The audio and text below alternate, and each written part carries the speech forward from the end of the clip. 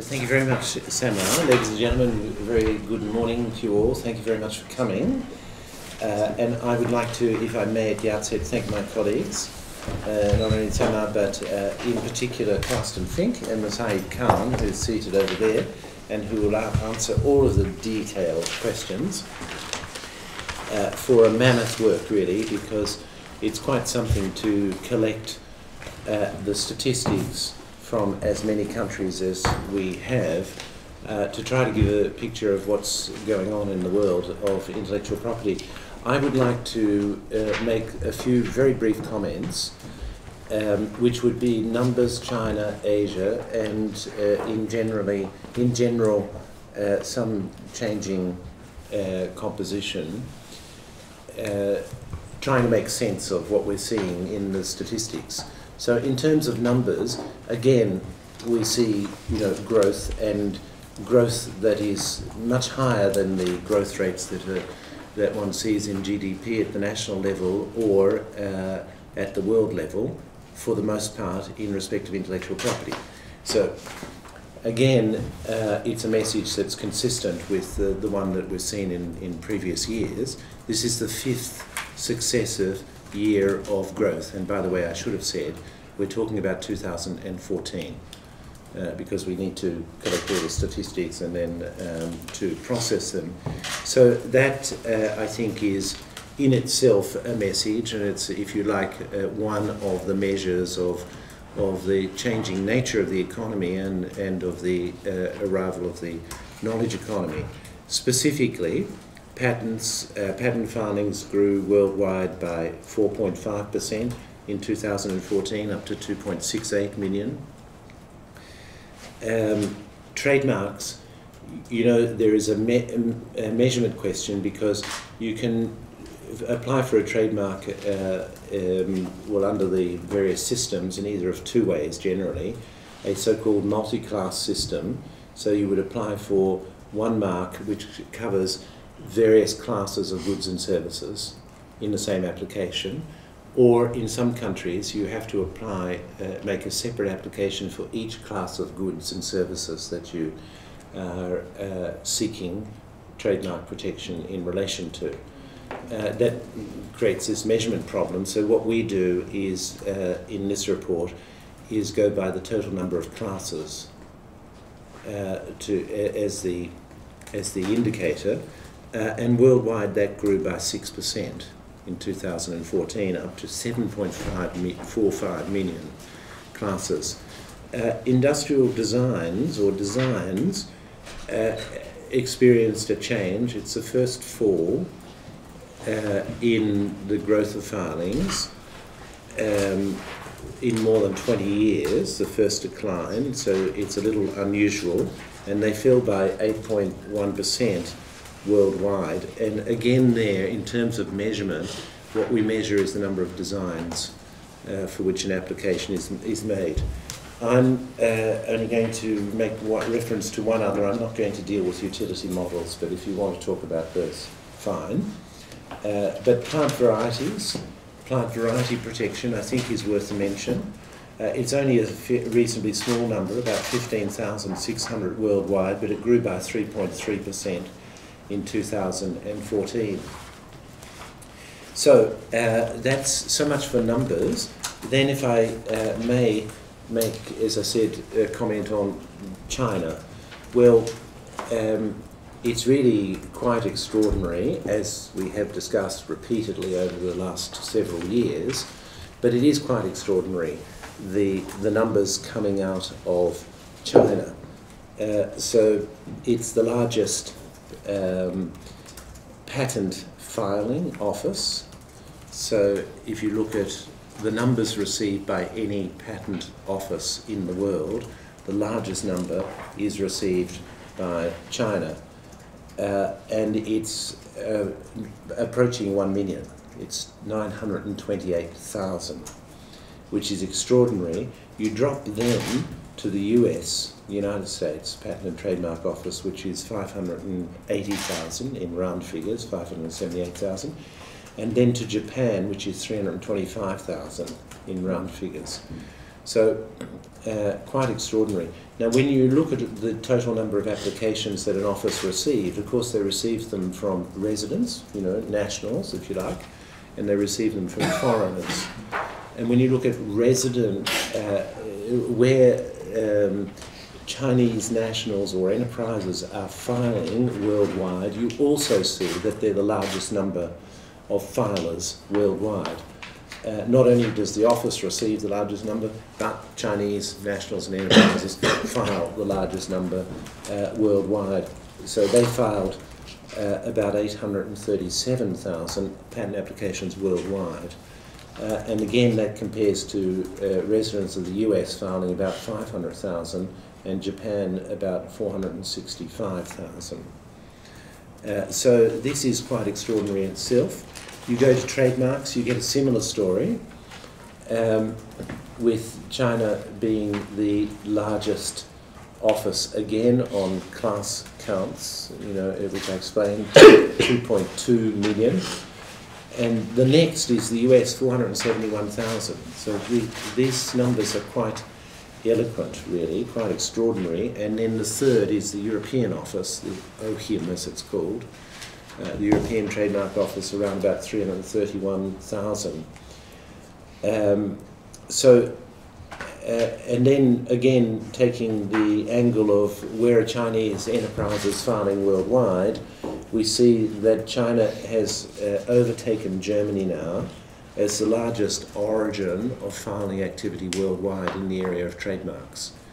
So it's quite an extraordinary story. And just to complete it, on industrial designs, similar, although a 14.4% decline in applications in China, but nevertheless it leads the field. And in plant varieties, it is second to the European Union Community Plant Variety Office. So that's a story in itself, I think. So good numbers, better than other sectors of economic activity, let's say. China is assuming a position of predominance numerically, and we're talking about numbers here. Now, as far as Asia more generally is concerned, of course, a big explanation for Asia more generally is China. It's the dominant figure, let's say. Nevertheless, what we do see is that Asia now accounts for the bulk of IP filing activity worldwide. It's the largest IP filing region in the world. If you like, the largest IP producer in the world. So Asia's total share, or share of world total, it's now at 60% for patents, 52% for trademarks, and 67% for designs. So this is a change that has occurred, a rather dramatic change that has occurred in the course of the last 10 to 20 years, and with respect to Asia, it's in numbers, of course, dominated by China, Japan, and the Republic of Korea in particular. But we do see, and that would be my third point, that we do see some greater take-up in the use of the intellectual property system worldwide by middle-income countries, with some quite strong performances. Of course, this is mainly in the trademark area, but not exclusively. Let me give you a couple of examples. I think Iran stands out as one example, where we see that from Iran, 18.5% increase in patent applications. And in trademarks, where are they, Roz? Can you help me out? They don't feature so much, but designs, I think.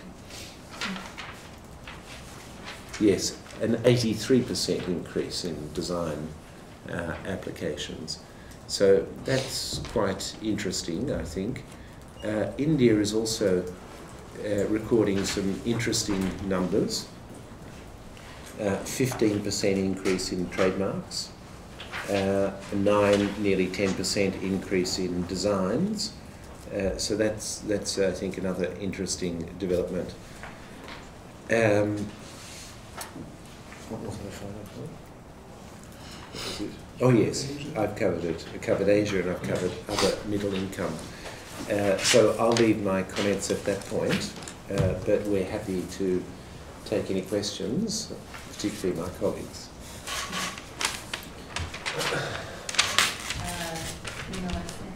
Can you explain a bit more about the industrial design decline? Why is that happening?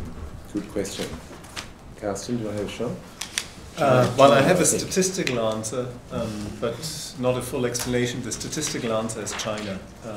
You saw a rapid decline in industrial design activity in China. So they had negative growth, or they had a decline of 14.4%. And because China accounts for such a large share of the global figures, such a sharp decline in China translates into negative growth at the global level. I would say that for most of the other major offices, the growth performance has been mixed. Some offices seeing growth, some offices seeing declines. But the reason we saw a decline globally is entirely due to China. Yeah. Although you could add that there is a decline in a couple of other countries for design activity. So Australia minus nearly 5%, Japan minus nearly 5%, Turkey minus nearly 5%. But Carsten's explanation is the predominant one. But is there an explanation for why? No, it's a good question and an interesting one, because on the one hand you see designs becoming a more important feature of innovation everywhere, and one would expect from that you would get more filing activity, and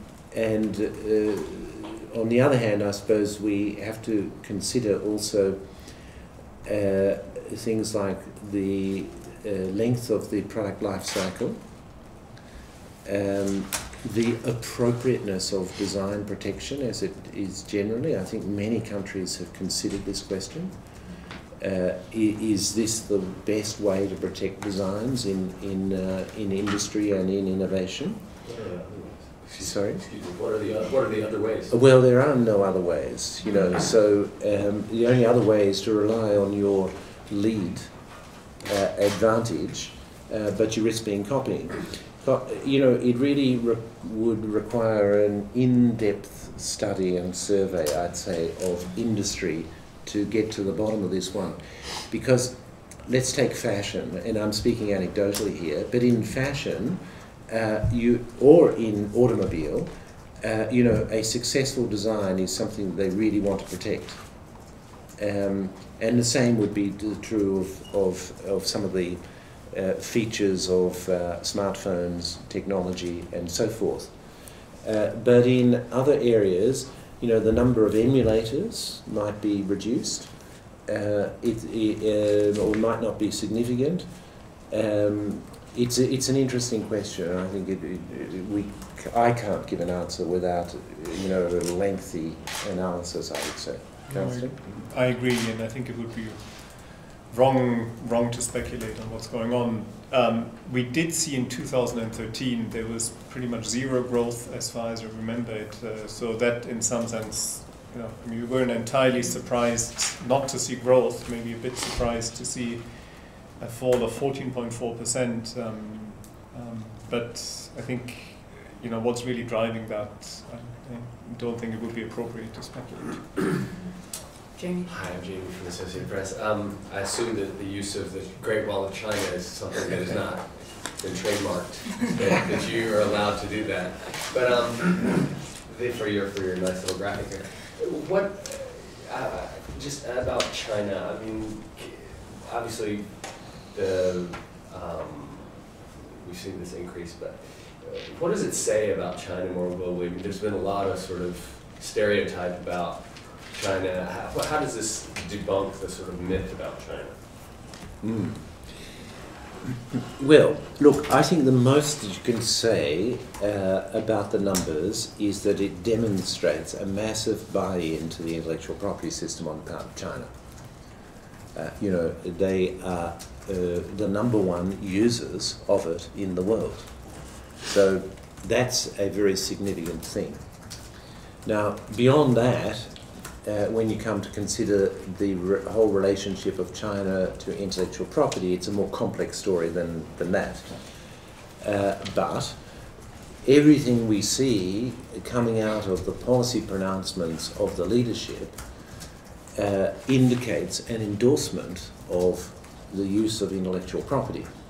So strategically, of course, innovation features extremely prominently in the economic policy.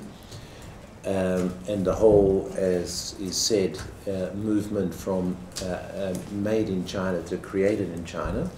So strategically, the Chinese authorities are placing an enormous amount of importance on the establishment of value addition across the economy and on innovation. They're also the second largest in absolute terms investors in research and development in the world. So this is an area that China is taking extremely seriously. Can I just follow up on that? Yeah. Is it safe to assume that not all patents are made alike or equal? I mean, in other words, quantity does not necessarily translate into quality, and is this push by the Chinese government maybe just window dressing in a way, or I mean, is there any way to sort of qualify the the concrete importance of these numbers? They are numerical indicators. The fact is, we don't have an accepted metric for quality.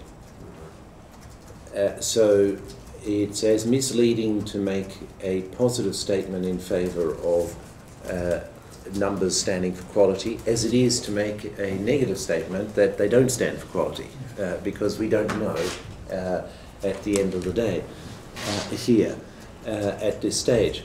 And you can explore the metric question, and many people are, and many economists are working on it, but it's quite difficult. And in a sense, I always say, you know, if we had a good metric, you wouldn't need a venture capital industry. You know, we don't know. That's one of the features of innovation at the outset. So we can just notice the numerical thing. We can notice also the strategic importance. I don't think that you can place such strategic importance on the transformation of industry across a country as window dressing. Personally, I would say, you know, it's too important. I guess maybe I should add this maybe a little bit. No, I understand what you mean. But I mean, what evidence do you have that this is just patent applications for the sake of patent applications? Well, I think in any system, you get a distortion in the use of the system depending on the available incentives. So there are incentives in China, as elsewhere, by the way, you know, which would encourage patent applications. They might be subsidization of the fees for filing. They may be rewards that researchers get, but these exist, you know, in every country. I wouldn't single out China in this respect. It's part of a strategy of trying to secure competitive advantage through innovation. And so I don't think we could single it out in any way in this regard. Yes, sir.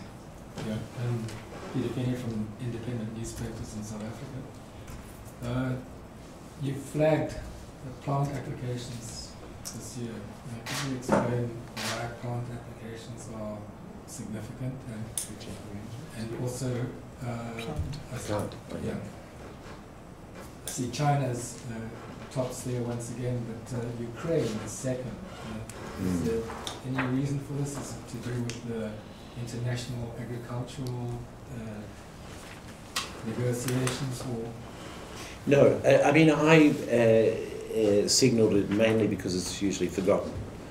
And I do think it's quite an important area because we do face a challenge in the world in relation to agriculture.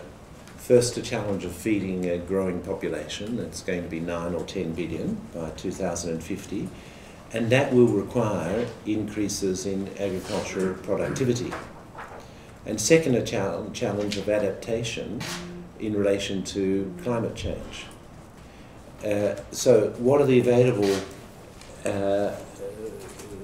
innovation possibilities for agriculture? And one of them is, which has been used for thousands of years, new plant varieties. And new plant varieties increase yield in the agricultural area. You know, they have other applications like ornamentals, but they increase yield in grains and in fruits. They introduce new varieties, new diversity in the marketplace. Take apples and look at the varieties that are available these days, for example. So it's an important area, and it's a very accessible area. So if you look at who's leading, well, Netherlands, which is the flower basket of Europe, of course, is number one. But you see very important activity in a number of other countries, for example, Kenya, Tanzania, Ethiopia in the cut flower markets, Colombia. So it's an accessible and a very useful form of innovation, I think. It's not the only innovation in agriculture. Of course, you've got machinery and genetic engineering, amongst other things. So it comes into the patent system as well. Sorry, can I ask one more question? Sure. Going back to China, or just more broadly, do you break down the origin of the patent applications from between private and public sector? I mean, or maybe that distinction isn't relevant in China or as relevant. I mean, what I'm trying to get at with that is, if presumably a private sector applicant would be more attuned to customer design. Desires, whereas maybe a state player would have some different interests. Is that technical? I wouldn't make that assumption necessarily in an economy which is, still dominated by state-owned enterprises. So, and which seems to be having success in the market. I wouldn't necessarily make that assumption, but I don't think we have the breakdown, do we, Carsten? We don't have the breakdown public versus privately owned company. Not here, but in some other contexts, and I'm happy to point you to these figures. We do publish figures on patent filings by universities and public research organizations. We did that, for example, for selected areas of technologies, nanotechnology, 3D printing, robotics, in our World Intellectual Property Report. And there indeed, what you found in the case of China was that the share of universities and public research organizations was higher compared to other countries. But in the case of companies, for example, the two biggest Chinese filers under the Patent Cooperation Treaty system, which is ZTE Technologies, which is a state-owned enterprise, and Huawei Technologies, which I understand is a private enterprise. So it's not obvious whether that tells you something